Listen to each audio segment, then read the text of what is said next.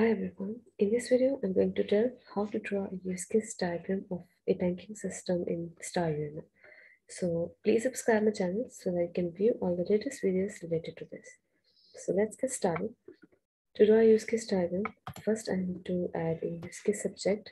So I'll just drag it here and I'll give it the name as banking.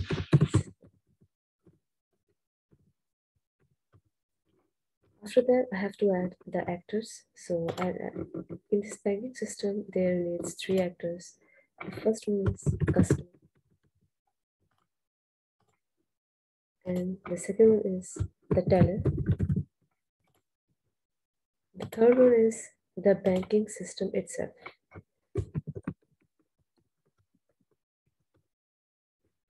So these are the 3 actors that are important for a banking system. So now we have to add the use cases. The first use case that is important with the customer, that is open account. So whenever a user comes to a bank, the first step, what he will do is open his account. So I'll just connect it with the association. This is the first step of the customer when he comes to a bank. The second use case that is important is withdraw money savings. Whatever money savings the customer has done, he can withdraw it. So withdraw savings. This will automatically expand this. We cannot reduce its size more, or we can just increase if you want. So I'm going to drag it here, and this will also be connected with the customer. Third use case that is also very important one, that is deposit money.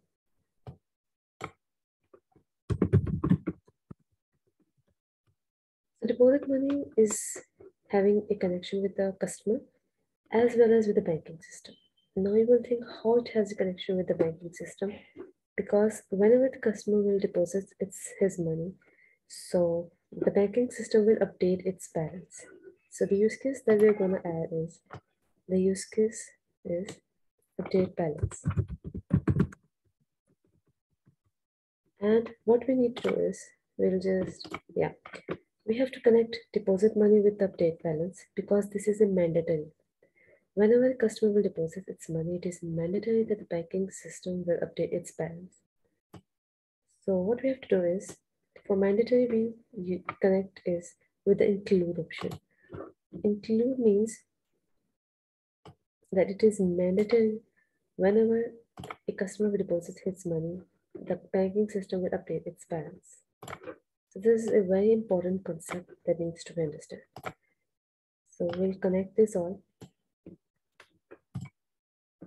The second important, it's not important, but it's optional, that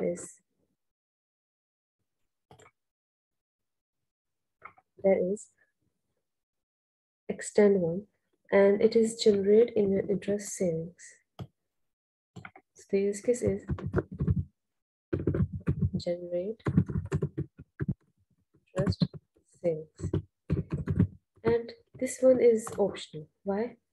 Because a customer, when he deposits his money, then it is an optional that it can generate the interest saving. It depends on his account, so it is optional. So I'm connected the deposit money with the generate one, but it will extend. What does extend means? Extend means that it's optional one. It's not mandatory, but include means that it is mandatory. So it's just mixing. I'll just change its.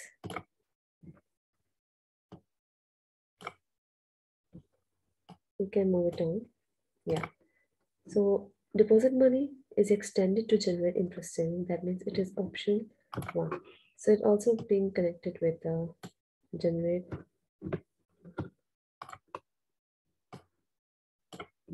So this is also an optional one. The next use case is customer change password. It will be connected with the customer, because this is also very important that a customer can change its password. We can just write change password. Customer can change his or her password and it's a very important use case that needs to be included. The next use case is the last one we can say that is connected with the customer is the check balance, because the customer needs to check his or her balance, and it's a also very important use case. I'm going to just decrease its size. It's not, we can just drag it here. So check balance is also very important one, and we can connect it with the customer. Now, if you come to teller, then teller is also being connected to the balance one. So we can also connect the teller with the check balance. And the last use case that we need is we can just move the teller a little down. The last use case that we need to add here is display account history.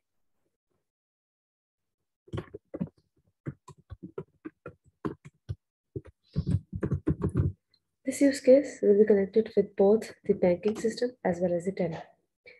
Why? Because the banking system is also going to display account history and the teller is also associated with it. So we're going to connect it with both of them. So as you can see, this is a very simple use case diagram of a banking system, and it's very easy to understand it, and I can just explain it all in a very easy way. So if you have liked the video, please subscribe my channel so that I can view all the latest videos related to it. Thank you.